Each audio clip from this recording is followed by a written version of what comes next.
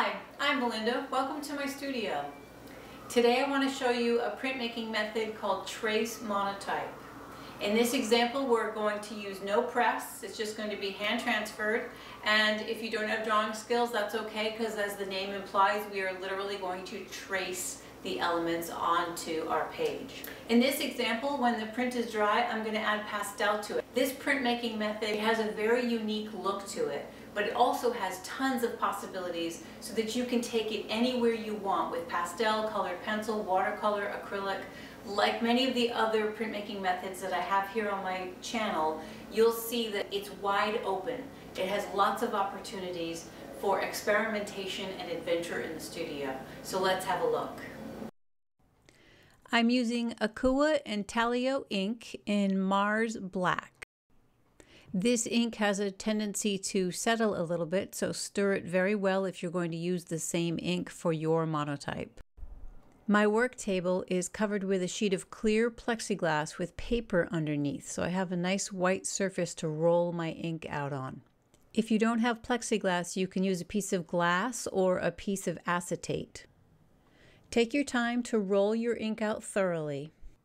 Lift the brayer at the end of a roll frequently and let it spin a little bit so that you're making contact with the ink from different start and stop points around the circumference of the rubber.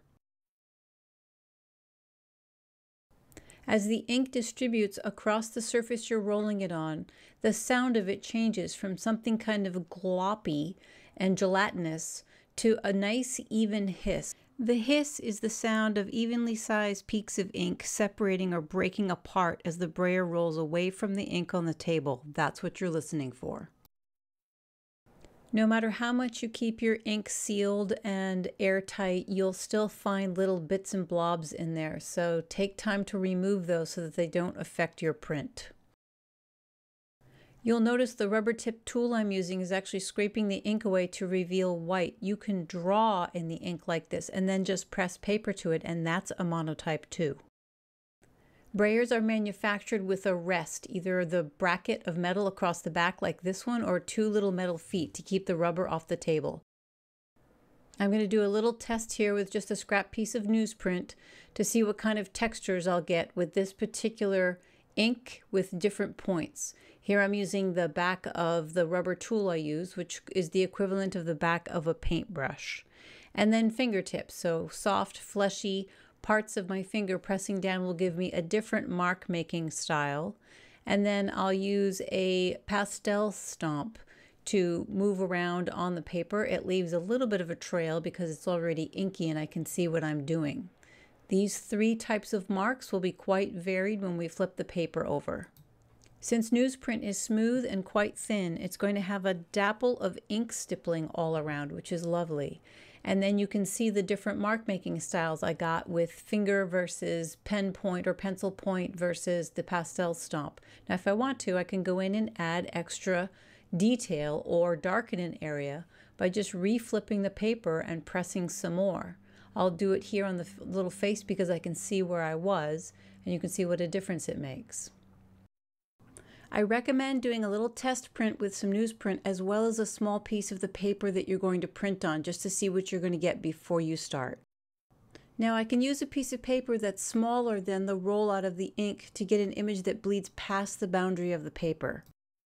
But I'd like a margin around my image, so I'm going to use scrap printmaking paper and create a little frame to give myself a nice neat square. Be sure that the paper you're going to use is slightly bigger than the frame you've created around the ink, and then tape it down to the table. After your margin frame is attached to the table, take your printmaking paper and lay it over the ink, centered over the frame. Then use a piece of tape to create a little hinge at the top. In this Trace Monotype, I'm going to use two different photographs for my reference material. I'm going to mix and match a window backlit in a bathroom with some figures from a dining room at a dinner party. If you're doing this with students, you may want to tape the reference photo down just a little bit, but I'm going to hold it with my hand, and with a sharp pencil, I'm just going to trace some of the basic outline of the window. Be careful not to rest your hand too heavily on the reference photo, otherwise you'll get lots of ink on the underside of your print where you might not want it to be. You can lift the paper that you're printing on to make sure you've got enough detail there, and then move on to a second photograph to add some, in this case, some figures. You can keep your trace work very simple and just collect the basics of the figures or go into lots of detail. And you can add bits and pieces from a dozen different photographs if you want. If you do this project in a classroom, you might have to help students keep their images, their reference photos, centered so that they're not over the frame of the scrap printmaking paper.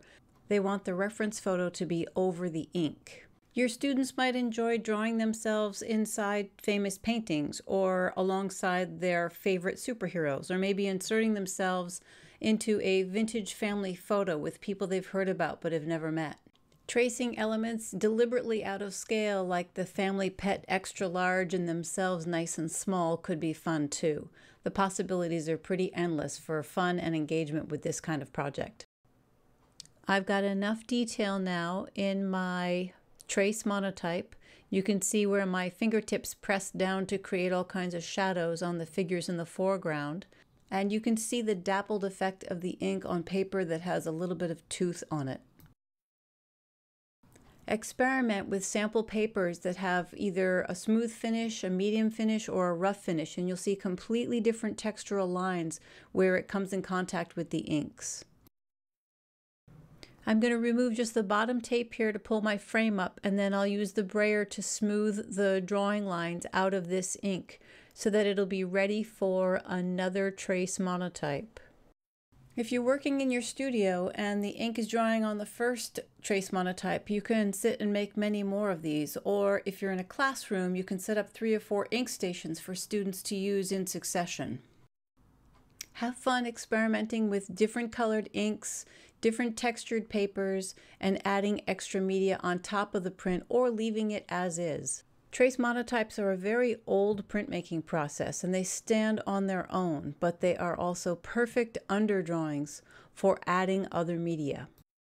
I've kept the outline of the figures relatively simple here because I knew I was going to paint them.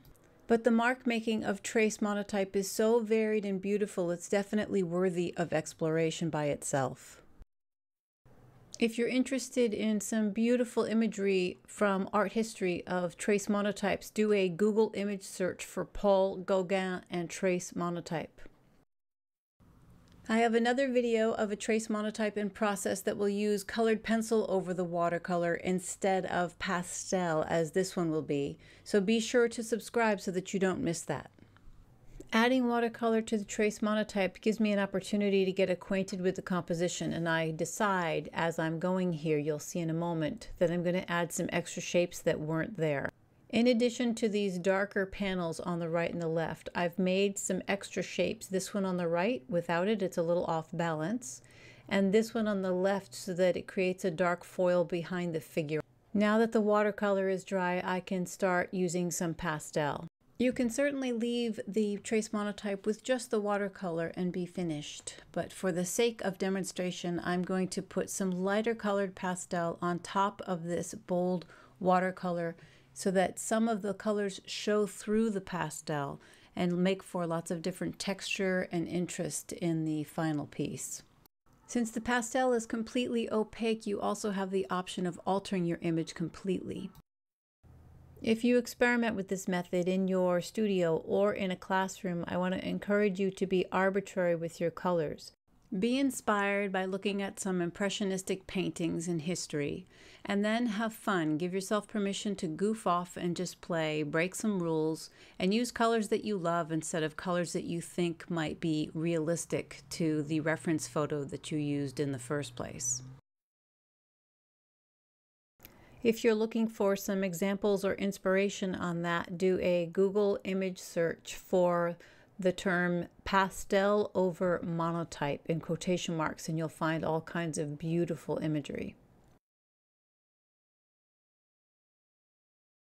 My color choices are definitely influenced by the reference photo that I used, especially the figures in the room. They were in a red room, but I've been pretty random with my selection of colors around the figures and around the table. Mostly just paying attention to lights and darks so that I give the impression that these two figures dining together are backlit by that window. The paper I'm using here is Arches Cover in white, and it is the 250 gram or 92 pound or the lightweight version of the two options that you have at the art supply store. If you get unwanted line work by tracing two different reference photos, you can completely cover them with pastel. But in the next demonstration video, I'll show watercolor and colored pencil to do the same thing, but still leaving a little bit of that dappled look of the Trace Monotype visible in the finished product. The title of this piece is Between Friends. So that is a Trace Monotype. If you have any questions about how to make one, you can leave those in the comments below. All of the supplies that I used are also listed below, not in the comments, but in the Show More section. This channel also features lots of other printmaking tutorials as well as watercolor tutorials, so have a look around. And if you haven't already, please subscribe so you don't miss anything. I'd appreciate your feedback if you give me a thumbs up so I know how this was received. And if you have a friend that's learning printmaking that might benefit from this video, please go ahead and share it with them. Thanks so much for your visit today, and thanks also for all the great feedback that I've been getting on this channel. I really appreciate your comments, suggestions, emails, your thumbs ups, and your subscriptions. I'll see you in the next video. Make something soon. Bye.